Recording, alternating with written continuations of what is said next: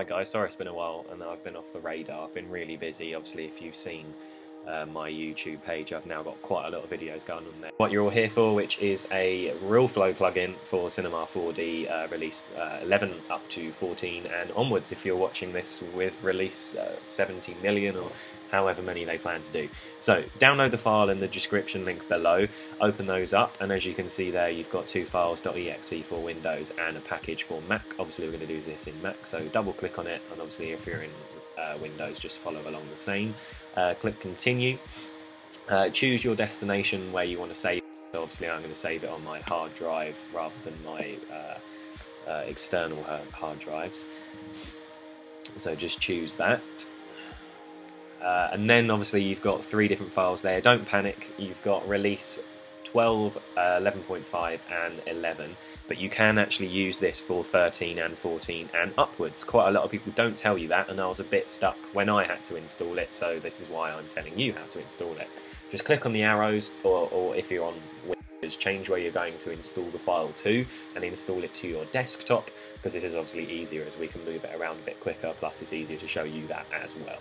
So once you've chosen the desktop, it shouldn't take too long. Obviously I've already installed it anyway, so it might.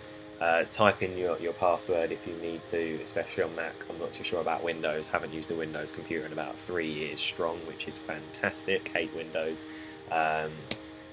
Yeah, so once it's, as you can see there, see later froze, this I had to redo voice. Anyway, once it's installed, you'll get a folder on your desktop with the Realflow plugins inside it.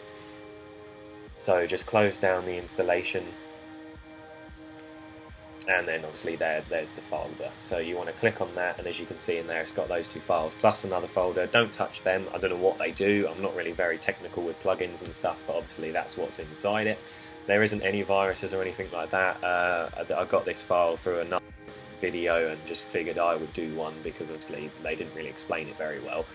But obviously it's on my media share anyway, and it hasn't detected any viruses or anything. So you want to go into your applications, you want to open up your Maxon folder and install it into your plugin. So if you've got release 12, 13, 14 or whatever, you want to plug it into there. So all you need to do is just drag and drop that folder, which has got all the package contents in it, inside the plugin folder, and then that's pretty much it. Obviously if you're in Cinema4D, make sure you close it down and then reopen it, because obviously it's not going to just magically appear as far as I'm aware, and as you can see there, it's all inside. So there's your quick tutorial, which should have only taken a couple of minutes, and enjoy Realflow.